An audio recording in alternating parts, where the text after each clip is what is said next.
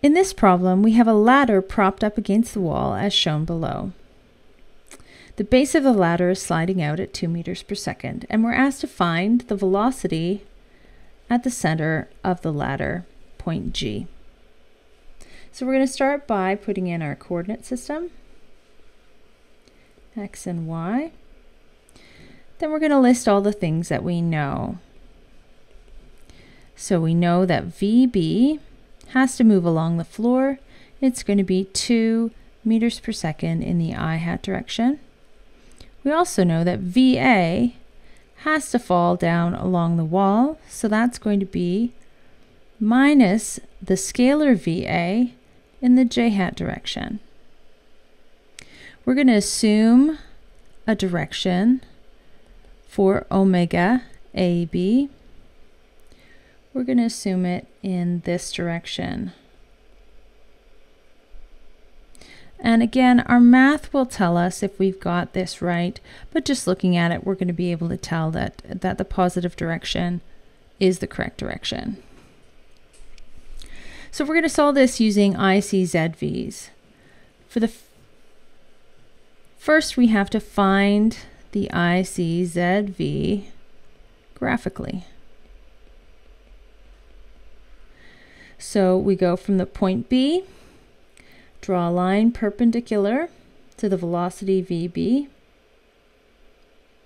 and then from point A, we're going to draw a line perpendicular to that velocity as well. And here at the intersection point, that's the ICZV for this rigid body. Great. So we can write that VB equals omega AB cross RB with respect to the IC. That's a bit simpler than using the relative motion equation because this is a fixed axis rotation equation. We can see pretty straightforward our value for RB with respect to the IC is going to be minus 4 meters in the J-hat direction. And so we can find omega AB.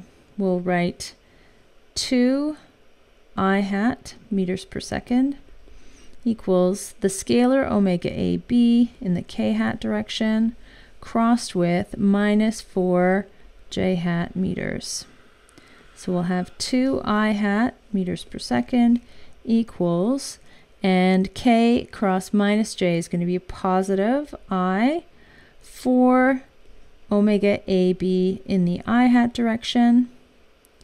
That's going to give us a value of omega AB, the scalar, equal to 0.5 rads per second. Great. So that angular velocity is true for the whole rigid body. Now, if we want to find the velocity of G, what we need to do is draw a line between G and the ICZV. And perpendicular to that line, that'll be the direction of VG. So we can write that VG equals omega AB cross RG with respect to the IC. RG with respect to the IC, because it's halfway here and halfway here, we're going to find that is minus 1.5 I-hat minus 2 J-hat meters.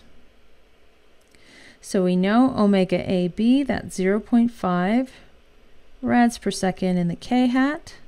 We can cross that with minus 1.5 I-hat minus 2 J-hat meters.